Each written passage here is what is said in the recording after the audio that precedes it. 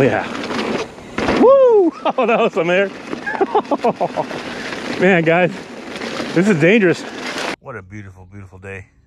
I want to make a little riding video today. Down this way, you climb some, and a little downhill section.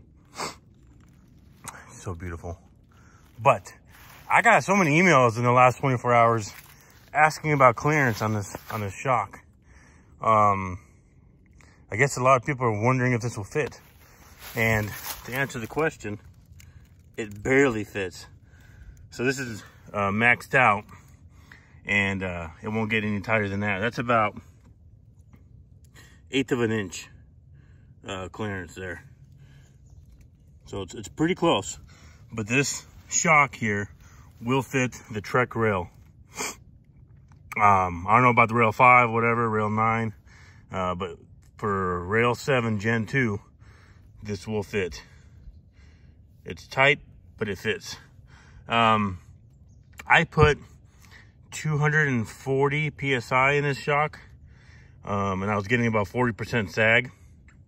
But I figured with my gear I'm carrying right now, my water, my tools, my spare tube, my GoPro, my helmet, so on and so on, I'll probably get to about 25% sag. I left all the valves open right now. I think from factory they come wide open. All these adjustments here, I didn't mess with them. They're fully open. I'm gonna ride, see how I like it, and then I'll adjust from there. And yeah, so far the response from this shock is amazing. Just riding down this first quarter-mile section, it's very, very responsive. The rebound and the compression, and it doesn't kick me everywhere. I jumped a little section there, and it didn't throw me around. So these guys, man.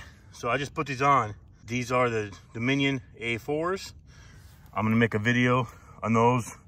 And what I love about these A4s is you have these adjustment screws here and here on the post mount. You basically set your, you take them off all the way, and you snug these bolts here, and then you adjust these screws where they hit the Allen nut there, and then you make sure that they're centered with the rotor, and then you torque these. So basically, if you have to replace the rotor or your pads, whatever, once you put the pads back in or put the rotor back in, these will be centered again because you have it pre-adjusted.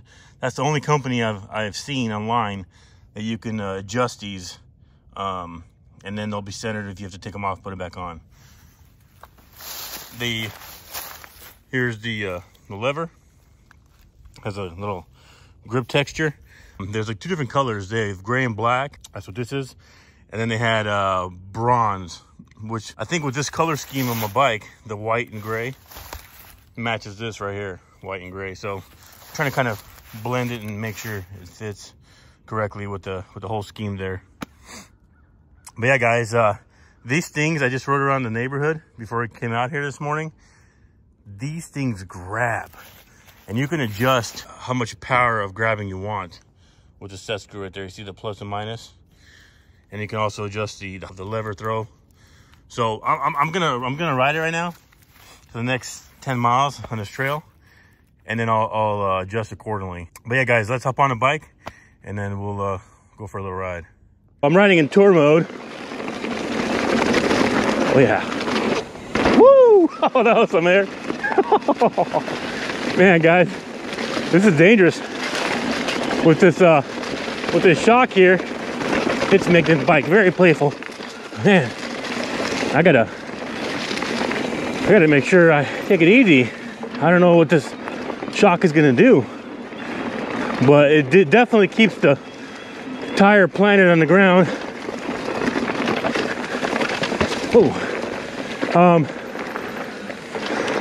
it definitely feels like a coil shock, which that's what I wanted. As soon as the tire lifts off the ground, it's putting it back on the ground immediately. Oh, Getting a little exercise. Whew. That turkey messed me up. I am tired this morning. Trying to get some exercise. Oh man. I am so confident with this bike. So talking about the brakes, you usually use your front brake more than your rear brake, or at least you're supposed to. This Hayes Dominion A4 is incredible. It grabs when you want it to grab. You want to do a soft grab, you can feather the handle, the lever, and it'll slowly grab, gradually grab. Like right now, I'm feathering it with one finger. So you have control how much braking you want. With the SRAM and DB8, they're horrible. It's either something or nothing. Whew. Man, I haven't gone in this side in a while, so I don't really remember where I have to brake. And all these leaves, can't see the trail much. Make sure I'm on the line.